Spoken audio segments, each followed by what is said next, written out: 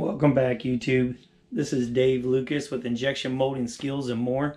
Today we're actually going to go over calculating clamp tonnage and the differences in the presses, okay? So there's 4 different press tonnages or things you can actually use. So you have toggle clamp, you have hydraulic, you have 2 platen, which is 2, they have like the clamshells on them. So I'm going to show you guys. I'm going to turn this around and show you. So here you'd have a toggle clamp mechanism. So what would do is this here would actually clamp it. Okay, so the advantages that you have on a toggle clamp, this is the most common that everybody uses. So you have machine advantage, energy efficient, faster motions, and time tested. Okay, the next one would be hydraulic. So this would be toggle, this would be hydraulic. So you got a ram in the center that actually moves and puts all the force in the very center of the platen. So this is the simplest design. The machine has no advantages.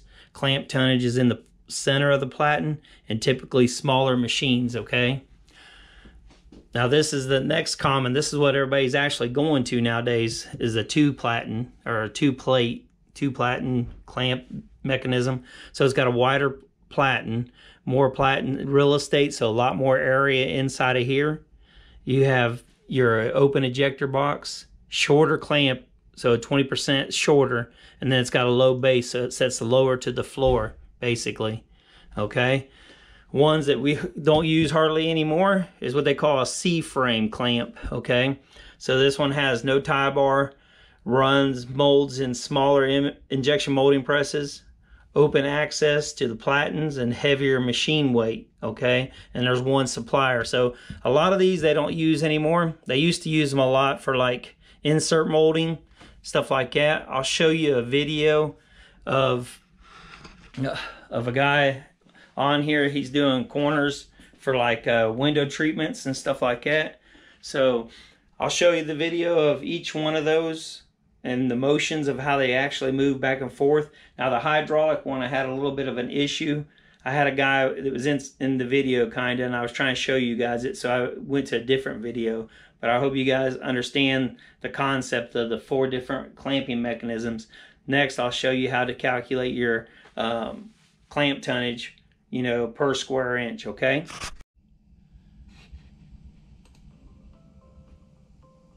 So this is a toggle clamp mechanism. Now we'll cut it away.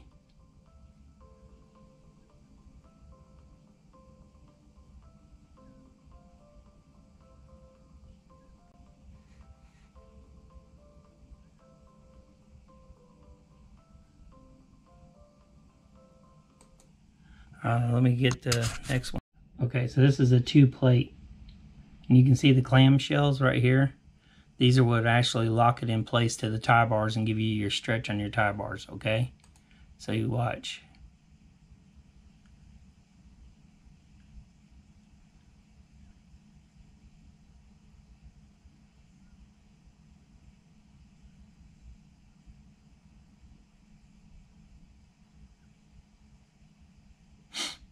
So those clamshells open and close. This is called a 2 plate injection molding machine.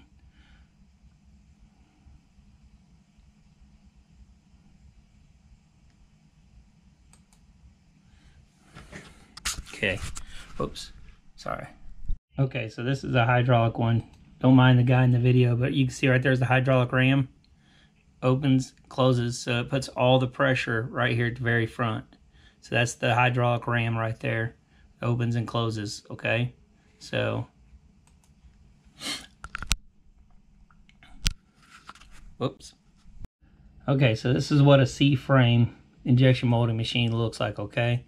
So you can see they put this in there, it clamps straight down in a vertical motion and molds whatever they're putting together. So he's doing window trim, then he's pushing down, it injects from the top down into here and molds it, the corner on there. So he's doing like window treatments, okay? So you can see that's the rubber, it goes in like the windows and stuff like that on your cars, okay? I wanted to show you this one more time because that guy was in the video on the other one. This one here is a hydraulic ram. So this ram moves back and forth and puts all the pressure in the center of the platen, okay? So that would be a hydraulic one. All right, I'm gonna show you guys some stuff on the board then. All right, guys, I'm back. So I hope you guys enjoyed those little videos inside this video.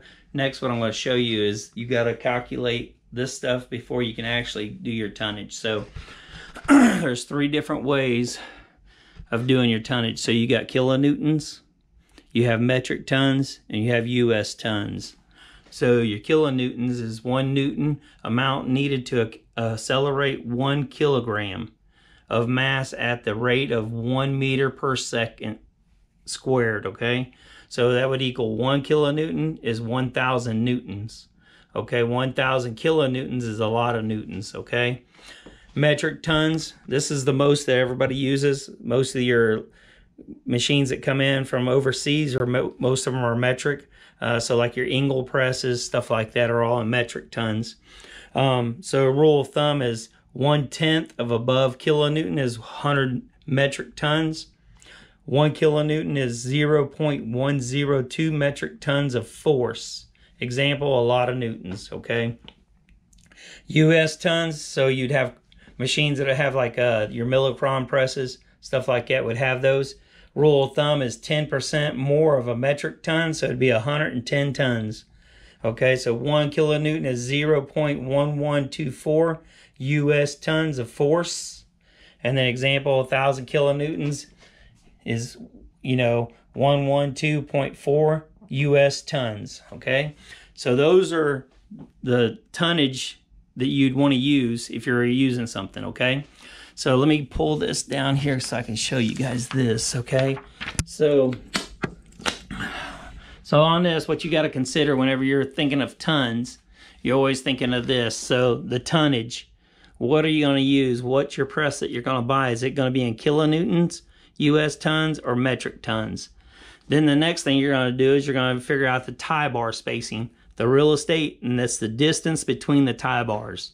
Okay, so it depends on your mold, what size your mold is, decides what type of press you're going to buy. Your minimum mold height is the distance the clamp can lock up onto the mold.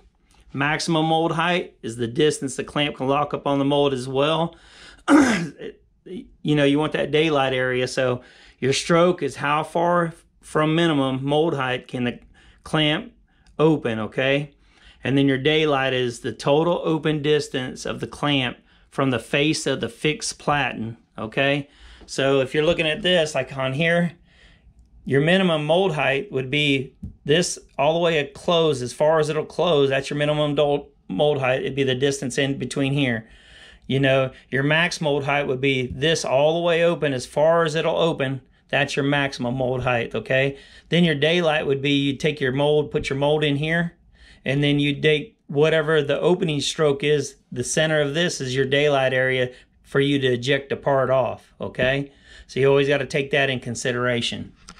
So the next thing I'll show you guys is I'll write up on the board how to calculate your clamp tonnage, okay? So stay tuned. Okay, guys, so I'm back, okay?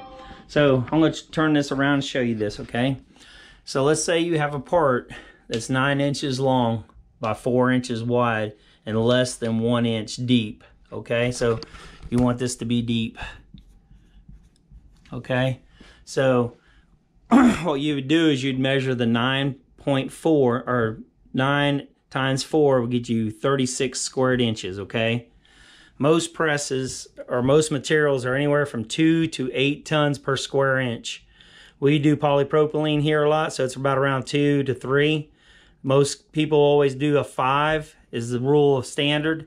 So what you do is you take that 36 squared inches, you do 36 times 5 squared inches would be 180 tons. Then you have to add a safety factor of 10% into that. So what it would be is it would be 180 tons to 18 tons equals 198 tons. Okay, so this is when it gets a little tricky. So let's say you have a part that's 2 inches deep. Instead of 1 inch deep, it's 2 inches deep. Okay, so let's say this is 2 inches. Okay, 2 inches deep. Now you're going to add another additional 10% of that would be 19.8 more tons to it. So your total would be 217.8 tons. So this would work if you had a 225 ton press. Again, this is how you'd calculate projected area is what you're looking for your part. So you're taking your part, you're measuring your part. You got a part that's 9 inches long by 4 inches wide by 1 inch deep. Okay? Don't even worry about the 1 inch. Just go ahead and do this, get it squared. Then take whatever your tonnage is going to be. We calculated 5 on here because that's rule of thumb. Most companies do 5 tons per square inch. Safety factor, remember you always got to have a safety factor in there. And then this is what it would be. So this is how you calculate clamp tonnage. So the projected area of your part and that. Okay, so that's one way to do it. I was going to tell you guys, I was going to write down on here. I had, let me set this down, I'm sorry if I'm shaking you guys around a little bit. But I wanted to let you guys know that, you know, there are all different types of injection molding machines. I forgot to tell you guys about the hybrid one. There's a hybrid one. It's actually, it's a half injection and then half hydraulic and half servo motor. Okay, so it uses electric. The electric presses didn't come out until 1993, and Nisi actually came out with the first electric presses. Okay, so now you got RoboShock, you got all these different ones coming out with all these different machines that are all you know, electric. But most of your electric presses are like 1,000 ton and less. I don't think there's any that are higher than that.